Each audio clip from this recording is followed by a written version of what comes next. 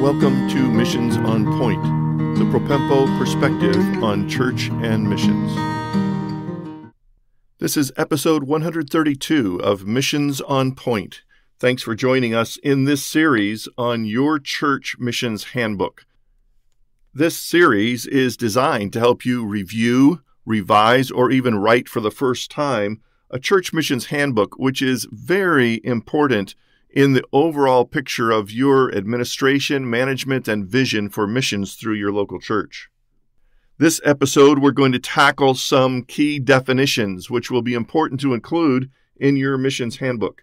We've already introduced the concept and talked about biblical basis and scope of authority. Today, we're going to talk about definitions. One of the beautiful things about having clear definitions for key concepts in your church missions ministries is it saves a lot of time of rehearsing, discussing, or even arguing and wrangling about specifics because the definitions make it clear for everyone, and everyone should accept those definitions that have been produced by the church leadership and communicated to the church membership. Now, this doesn't mean that you never review and improve those definitions or anything in the missions handbook, but it does mean that, generally speaking, they should be timeless, long-lasting kinds of principles to which everyone in leadership agrees. One of those anchor definitions is simply a definition of missions. Now, you may think that writing a definition of missions is a very simple thing because everyone agrees on what is missions, right? Not so. In my experience, even people that come from very similar backgrounds in churches have quite different ideas, whether personally or historically from their traditions or their unique experiences and influences. I think it's very important to get people away from thinking of missions as this great big mission of God, the Missio Dei, or mission singular, not missions plural. That is, pretty much everything that we do as a church outside of our walls may be regarded as missions to them. There is a lot of current thinking floating around out there that would want to push the church to think of pretty much anything having to do with gospel ministry or reaching your neighborhood and community as missions. However, I think you have to make a distinction between what is local or domestic or foreign, cross-cultural kinds of things. We're going to do that in our definitions today. I want to suggest that there's three basic areas that people may regard as missions, and particularly if your missions team or missions committee is also supposed to be the team or committee for local outreach. So the first distinction is about local outreach. What does that mean? It is the effort of the body locally to reach their local area, whether that is in their neighborhoods or through Vacation Bible School, or perhaps in the nearby metroplex. Then there's a whole idea of domestic ministry, and that can include anything sort of within the national boundaries. It may include campus ministries or student high school kind of ministries. It may involve a lot of things having to do with community welfare and humanitarian concerns locally and domestically. It might also include things like camp ministry or church planting within the United States, but it's still with our culture and our nationality and our language. The third major category is cross-cultural missions, and that's our forte. That's what we talk about when we say missions with an S. We talk about fulfilling the Great Commission and the aspect of reaching all nations. Now, admittedly, there may be some overlap between these three things. Perhaps there is ministry to university students that are from foreign countries. Perhaps our church building is the place where a Hispanic congregation meets, or a Korean congregation meets, or an immigrant population from some other country meets. And because these major areas often get blurred, even by church leaders, it's important to be clear about what we mean when we say local outreach or domestic ministry or cross-cultural missions. Some churches might just make a simple distinction between domestic missions in general and worldwide missions. Here is an example of a simple, clear definition of world missions.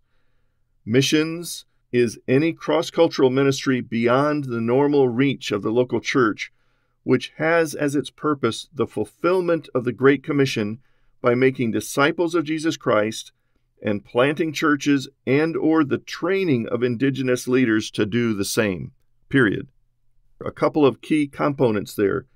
It is cross-cultural ministry. It is beyond the normal outreach of the local church. And it is ministry that has as its purpose planting churches or the training of indigenous leaders to do the same. Implicit in this definition are the kinds of things that make it possible to do so. For instance, just the sending of well-qualified missionaries to do that, but also implies that there is a Bible or a New Testament, at least, in the language of those people, so translation is included in this definition. It does not, in and of itself, rule out a wide variety of ministries that supplement and support the work of planting churches among people groups that have not yet been reached, or the training of indigenous leaders to do the same. Your church may decide that you need the stepping stone definitions leading up to that. For instance, what is a basic definition for all the membership for community service? What is the definition for local outreach and what kinds of ministries we would support or endorse or partner with? Another helpful definition is simply the definition of a missionary, which may include qualifications for a missionary under this kind of definition of missions. Very similar to what we would expect if we hire a pastor at the top level of pastoral ministry in our church, we would expect at least categories of qualifications for missionaries. Things like Bible training, theological training, local church involvement, spiritual disciplines, physical health, interpersonal skills, training in conflict resolution and crisis management, language learning capacity, cultural learning, technical skills and proficiencies, what is the best agency to work with, and then some kind of field survey or experience on the field to test and approve that they are heading in the right direction. It's okay to define such things as what we would expect of a supported missionary in their relationship with our local church. In other words, our church gives priority to missionaries that we know well and have an expectation of having a deeper long-term relationship with as they do their ministry on the field. Having these clear definitions and categories just solves so much future stress and possible conflict because you have described it and defined it in such a way that eliminates people's wild ideas coming from every point of the compass. There are a lot of other concepts that may require some definition, not necessarily in a separate definition point, but maybe in a paragraph that's more descriptive, leaning toward understanding what are the differences between institutional kinds of ministry or humanitarian ministries and what our goal is in gospel ministry. Also, what do we do for crises like natural disaster relief or global cycles of famine or terrorism or ethnic war? Do we have any responsibility for that? What about our relationship to proclamational gospel ministry or Bible teaching and Bible content in everything that we do? That's one of those things that makes us different than any secular government agency. What about defining what we mean by long-term church planting and leadership development? There are a lot of methodologies out there that don't believe long-term should be in the Christian missionaries' vocabulary. And how do we handle this goal of indigenization? How do we handle supporting missionaries that are in a support or technical type of ministry? And then what is the relationship of missionaries that you want to support to your own local church? Does their ministry have the inclination and capacity for allowing your church to come alongside and partner with them in the ministry in a variety of ways? Some churches like to have a short series of definitions that deal with primarily the time duration of a missions ministry. So, for instance, short-term missions should have a little definition. What do we mean by that, and how long is it? There is such a thing as mid-term missions or internship kind of missions, and then longer-term or career missions. But today's world also has missionaries that are functioning under a contract or a project as the key reason allowing them to get into a particular country. It's a little more subtle, but I really think that there could be in this definition section some statement about what the church expects with regard to examining and testing a missionary's qualifications before they get support. So there is some kind of application process. There are certainly interviews. There are references.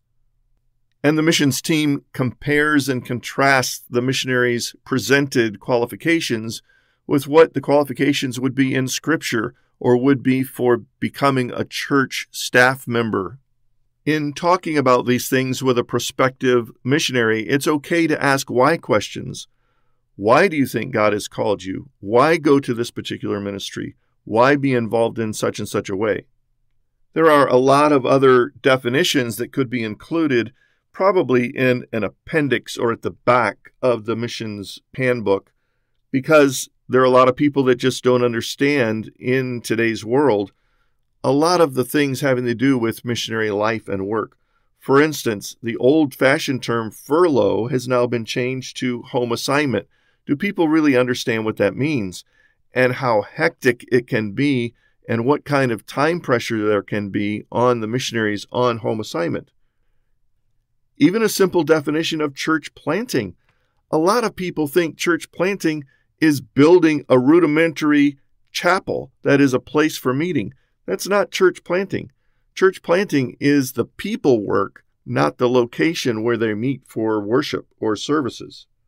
Most mission agencies have classifications for people who are first applying to be a missionary. They're a candidate versus actually being accepted by the mission as having fulfilled the basic requirements to become a member of the mission agency. That person is normally called an appointee, and they're getting ready for the field. They may have few or a lot of qualification requirements to meet before they are actually released to go to the field, not the least of which is raising their support if they're from a faith-based mission agency.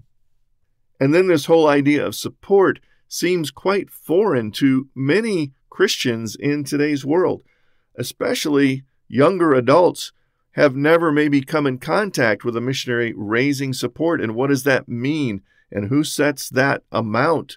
And why do they need it? I could come up with probably 100 glossary terms that would be nice to have available to people if they needed it.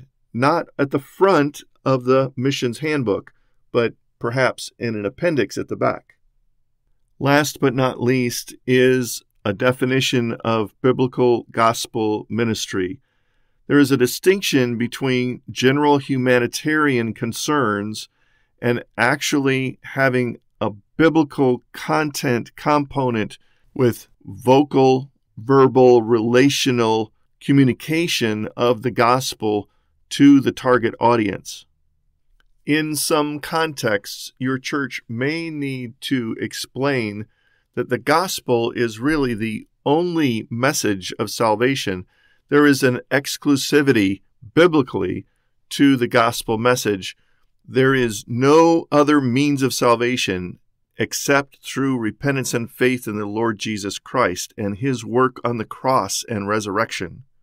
This is so clear from the scriptures. Giving a cup of water in Jesus' name is not the same thing as gospel proclamation. Calling people to repentance and faith in Jesus Christ and congregating them together with other believers is the transforming solution to their greatest needs. In the next episode of Missions on Point, we're going to talk about church strategy and focus. Frankly, 90% of the churches that I go to haven't an idea about what church strategy and focus really means. So please plan to listen and get other key leaders in your church to listen. Thanks for joining us today on Missions on Point. We trust that you'll find more help and resources on our websites at propempo.com and missioserve.org. We are so thankful for those who support us, enabling us to produce this podcast. Now to God be glory in the church and in Christ Jesus forever and ever. Amen.